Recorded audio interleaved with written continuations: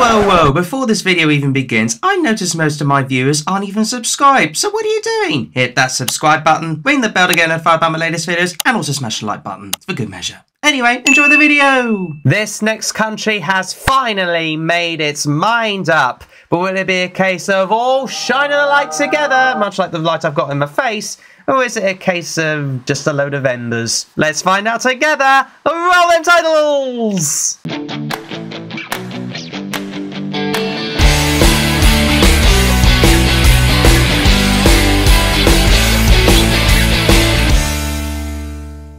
Good morning, afternoon, evening, everybody! I am Jamie Jew. Welcome back to a brand new video where once again I react to another entry in this year's Eurovision Song Contest. And finally,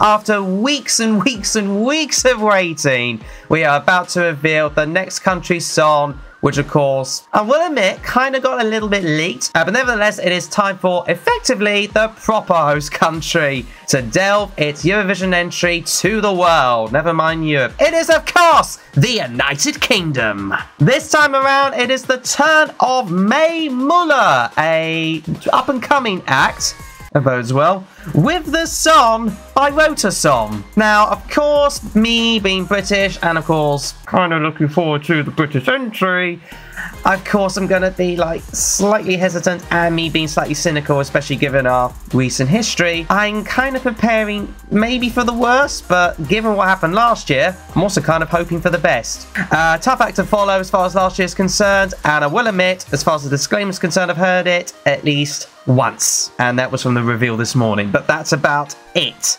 Otherwise, we're now diving into the official music video and before, well, I mean, it's a recording song of course, the United Kingdom. Ooh, bass for impact, and then some. Well, there you go.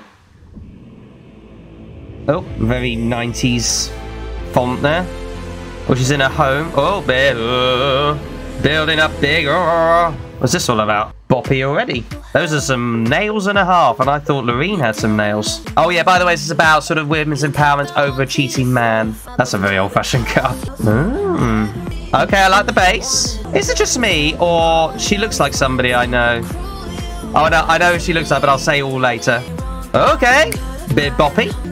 I mean, it's the very samey beat from previous times. But counter works well if you do it right. Oh, we got some da-da-da-da-da-days. Surely maybe not la-la-las? I don't know. But I like the beat. I do like the beat. I'm not going to lie. They have done the beat extremely well. It's very British. Come on. But it's interesting that they keep it throughout it. But there you go. And you know what? I like the way it fills up with the, of course, with the lyrics and everything. I do like the lyrics, I'm not going to lie, in regards to that. Sometimes they work, sometimes they don't, but it does on this occasion. Okay. You know what? This is alright. I don't want to get too excited. Okay. Initially, I was a bit skeptical. Oh, this is actually quite likable. I think it is anyway. Not amazing, but likable. Oh, there we go. What's she doing now? Okay, the British accent. Ooh, that's slightly cringy, but that might work. Fair enough. Back to the beat. I don't know. I think they maybe could have done a... Oh, what'd you call it again? You know, change the beat up a bit. Okay! Not bad whatsoever. It deserves a little clap, I think. Cool. Alright, I'm going to have another few listens to it, but in the meantime, here is, of course, my thoughts to the UK entry. Alright, the lyrics of the United Kingdom's entry, I Wrote a Song, of course, goes like this. When you said you were leaving to work on your mental health, you didn't mention the cheating. You kept that one to yourself. I got so mad, was gonna cuss you outside your house for everyone to see. Wanted to trash your Benz, tell all your friends how cool you were to me. Instead, I wrote a song about how you did me wrong. I could have cried at home and spent the night alone. Instead, I wrote a song. I feel much better now. Me and my girls are out and we all sing along. Da da da da da da da da da da. Okay, so let's just get the main bit out of the way. The fact that the lyrics are, of course, about effectively women empowerment, but mostly, I mean, they're just Taylor Swift, aren't they?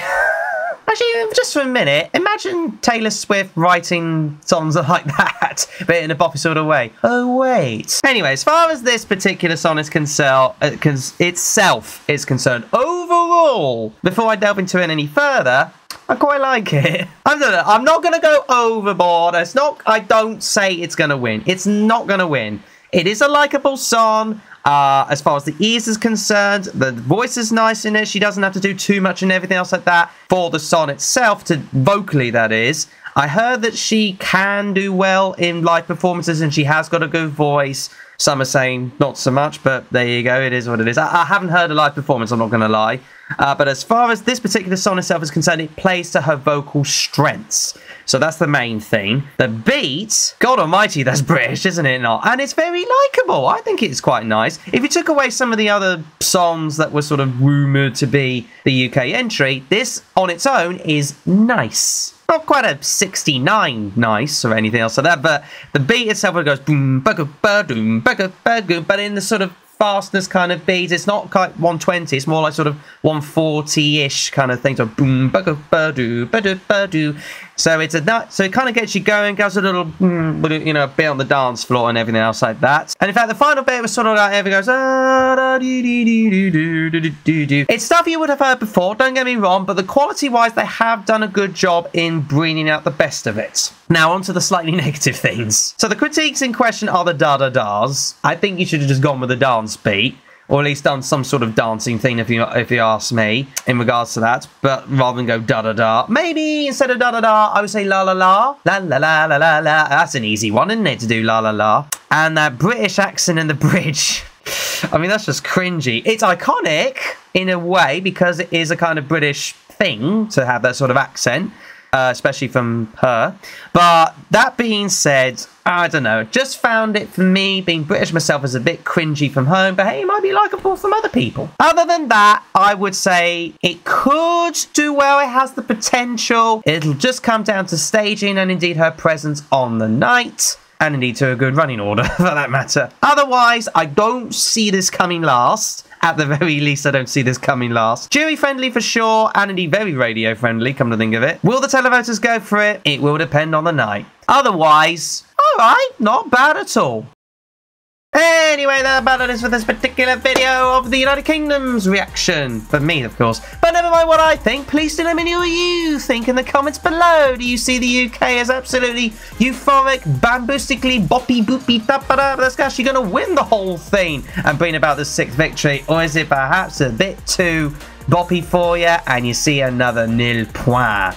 Let me know your thoughts in the comments below. Otherwise, you know the drill by now. Subscribe for more of my Eurovision juicy goodness. Smash the like button for good measure. And of course, ring the bell to get notified about my latest videos. Catch you again in the next one. Bye-bye, everybody. Bye-bye.